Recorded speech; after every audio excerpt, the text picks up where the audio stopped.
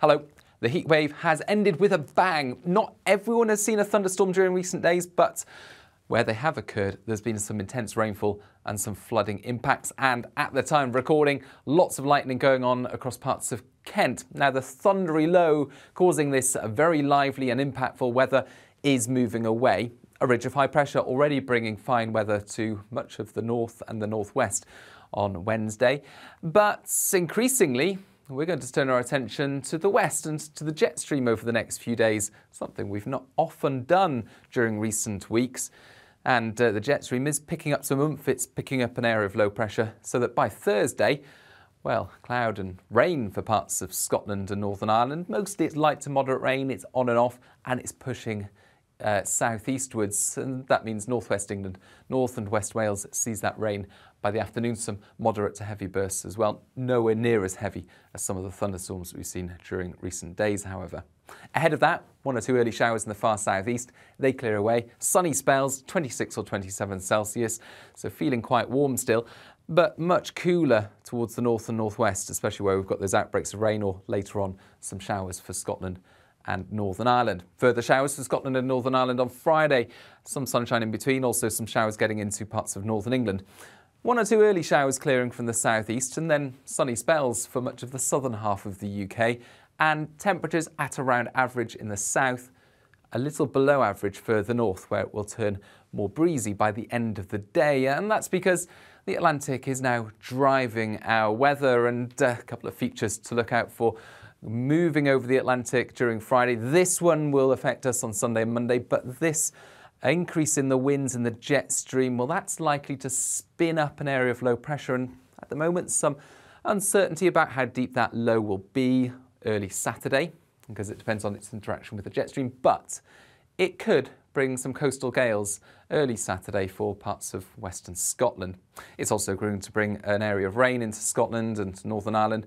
That rain sinks into central areas, northern England, parts of the Midlands, North Wales by the afternoon, turning more showery as it does so, replaced by sunny spells and blustery showers for northwestern areas. And 1 or 2 showers will form ahead of it, but also some sunny spells. However, wherever you are, whether or not we get those gales in the west of Scotland, it's going to be a breezy day on Saturday, and that'll make it feel cool. Now into Sunday, and again we look to the west where an area of low pressure is approaching, and this one contains a lot more moisture.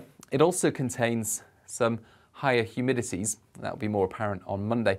But what that means is after a fine start on Sunday, we keep sunny spells and dry weather in the east whilst it turns cloudy and increasingly damp further west. Initially the rain light and on and off, but through Sunday night and into Monday, the rain turns heavier, especially over western hills.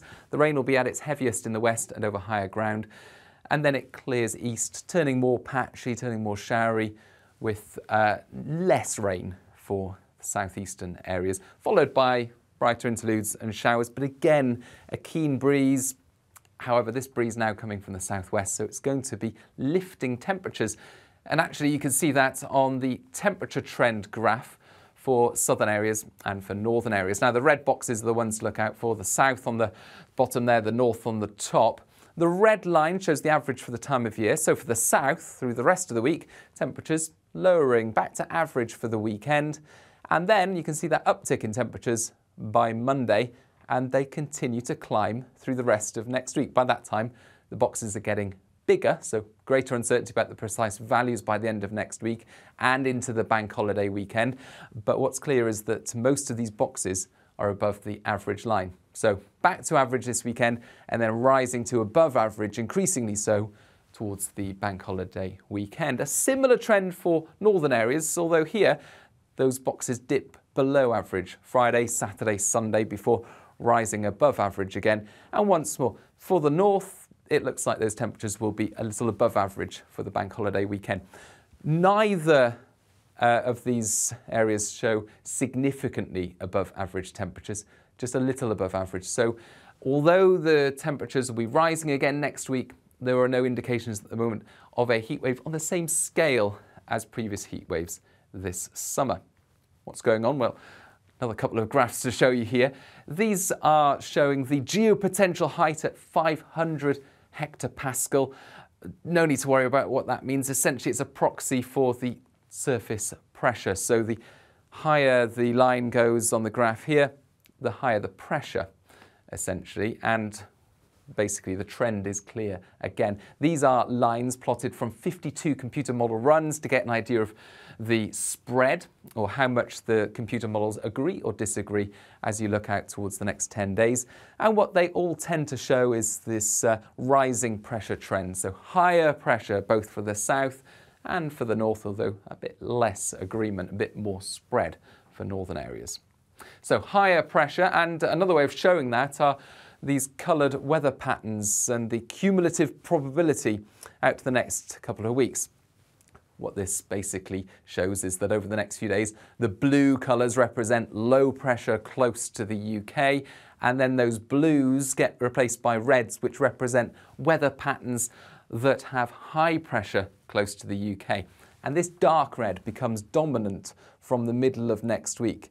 And that dark red indicates typically blocked weather patterns, so a high pressure system close to the UK blocking areas of low pressure. But there are different ways that can manifest itself, and looking in closer detail at what those patterns may look like, this is the most likely from a combination of different computer models, and it shows high pressure from the Azores extending across the UK from the west, a similar weather pattern that keeps repeating itself throughout this summer. But that could also turn into these two weather patterns, which are also showing up in many of the computer model runs. High pressure close to the UK or just to the north of the UK. And what these would bring is easterlies or southeasterly breezes, and that potentially could lead to average or just above average temperatures rather than southerlies or light winds, which would lead to well above average temperatures. And so the trend is clear: higher pressure through next week, a rise in temperatures, but a heat wave similar to previous heat waves this summer is looking unlikely.